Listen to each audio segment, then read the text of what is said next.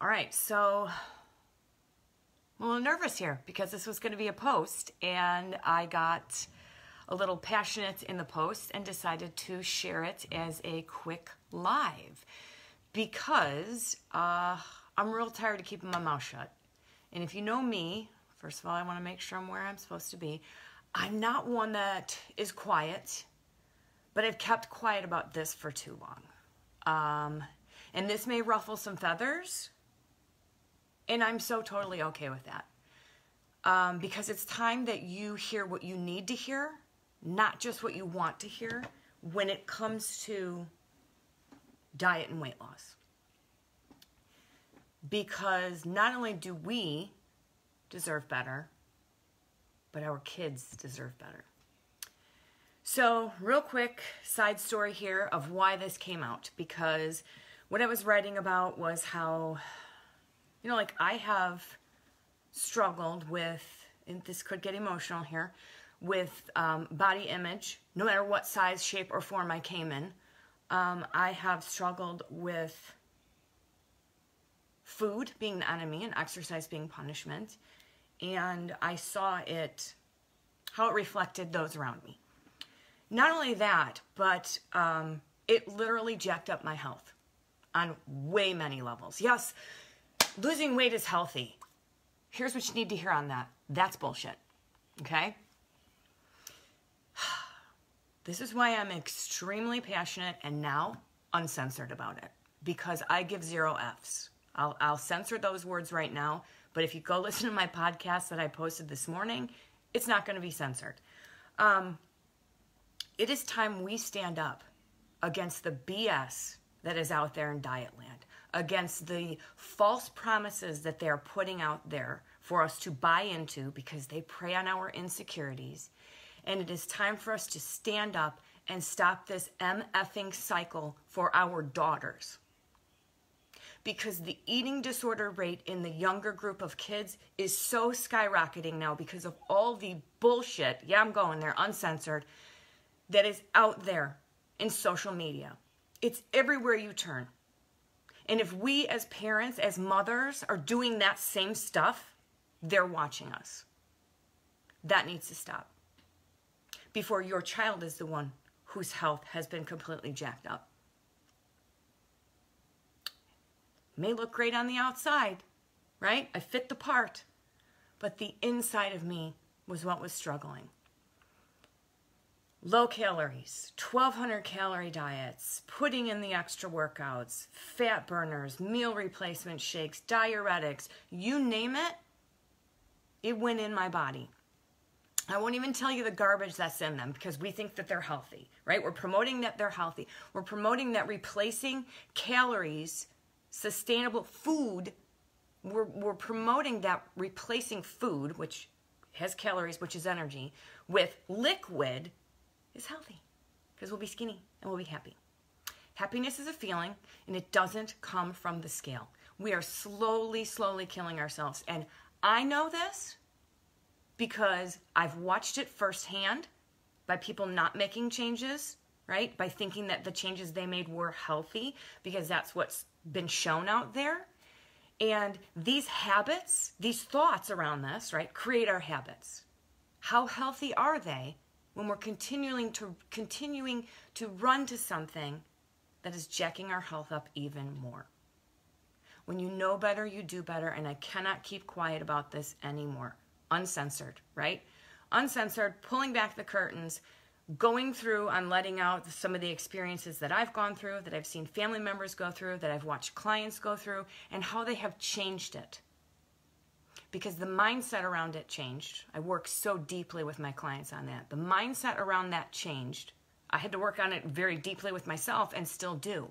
So it's not like, snap my fingers and it's done, right? Ooh. I mean, hey, you have this commercial that shows you're so happy after you lose the weight. But again, pulling the curtain back. Certainly they're going to work short term, right? You are going to see results short term. But the majority of the population of women, which is about 90, probably 8% right now, will see the weight come back.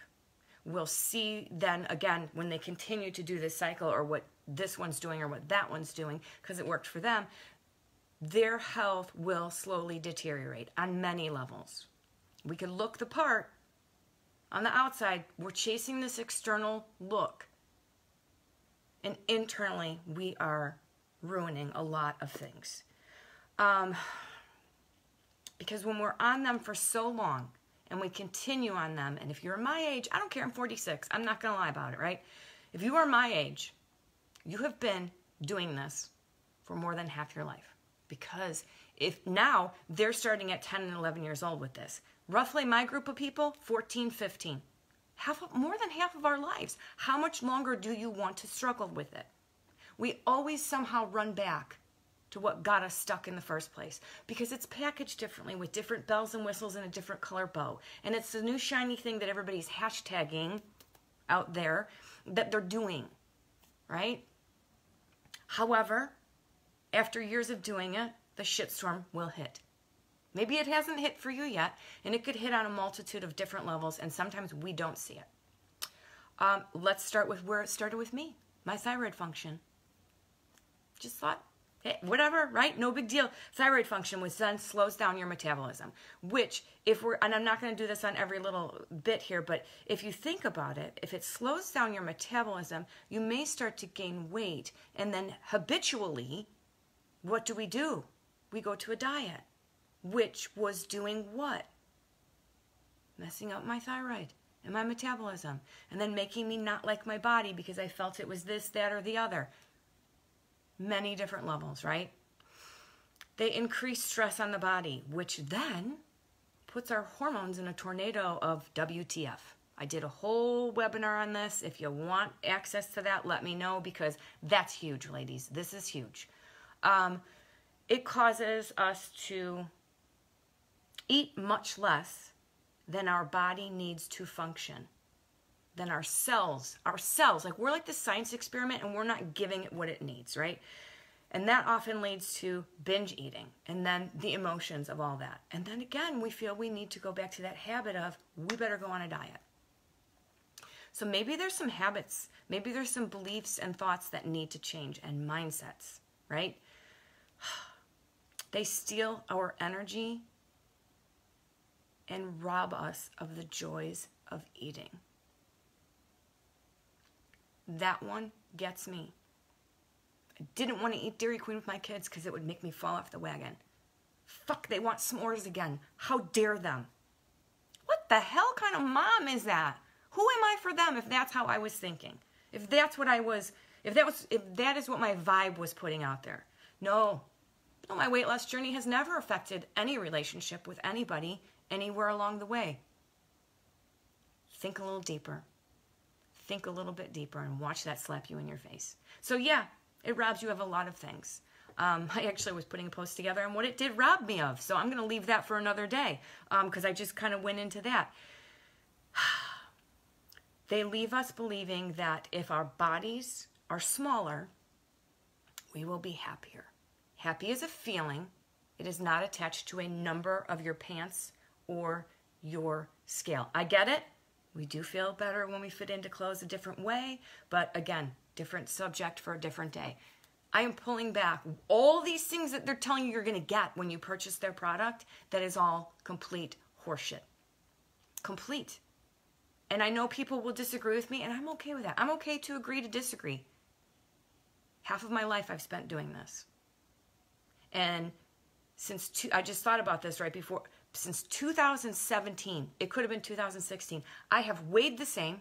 I have ate what I want. I have never gone on a diet. My workouts have not gotten crazy or increased. I've actually probably scaled back a little.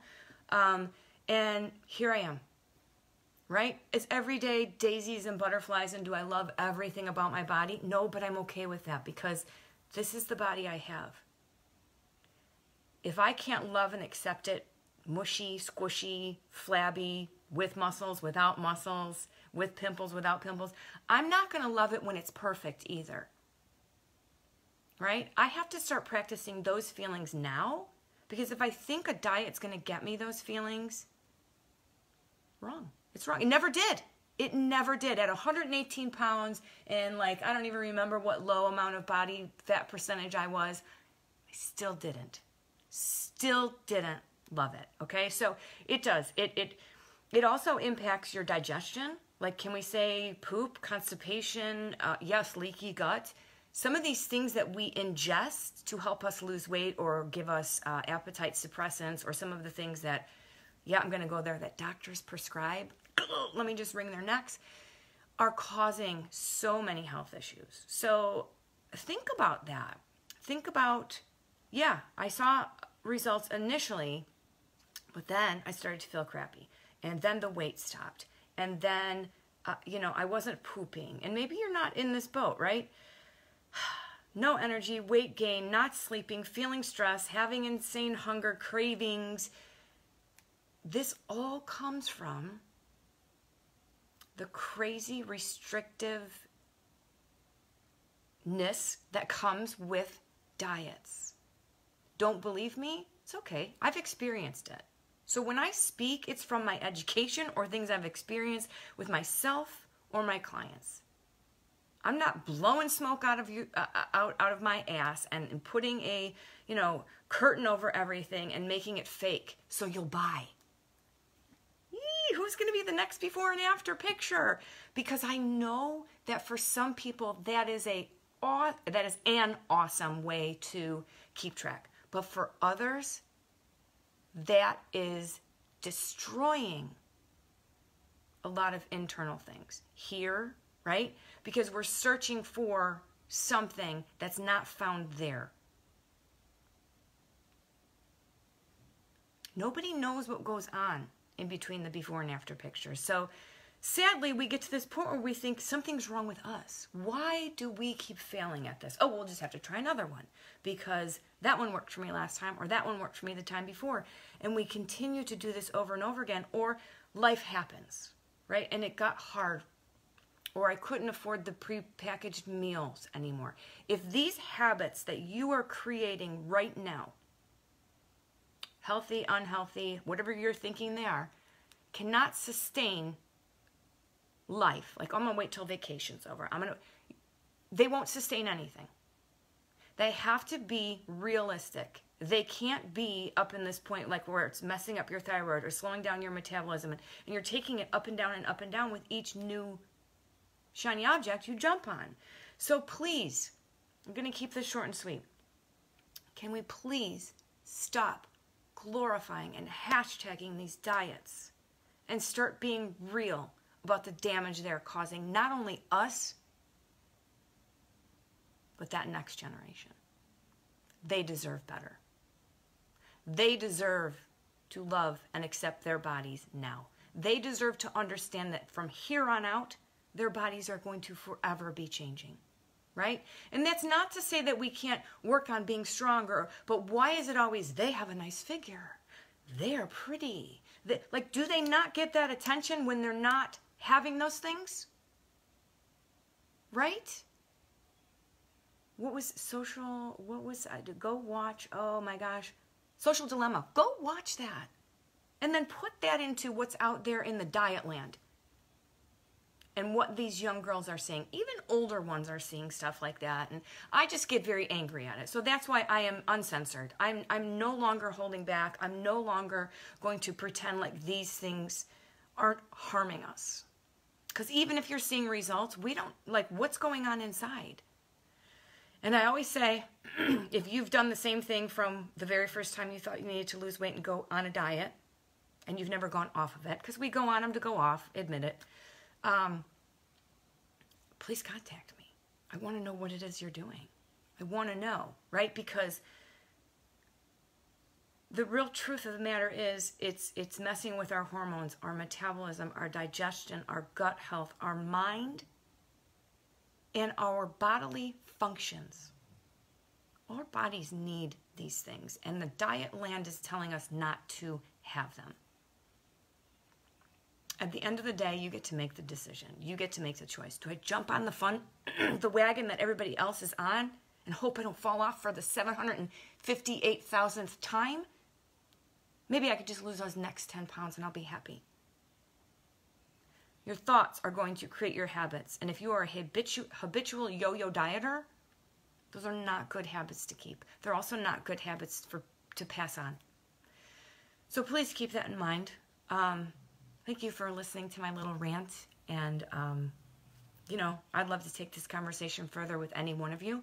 If you're feeling like this is something that you struggle with, don't ever be afraid to reach out. I'm here for you, right? But it's that decision that has to be made where you understand that everything you've done in the past has you stuck. And maybe it doesn't. Maybe it doesn't. And if it doesn't, then you don't even have to worry about this. But it has you stuck. So what can you do to get unstuck? Not running back to that? It's damaging. You deserve better. And so does the next generation of females. We need to stop this right now. That's all I have for you guys today. Have a great day, and we'll chat later.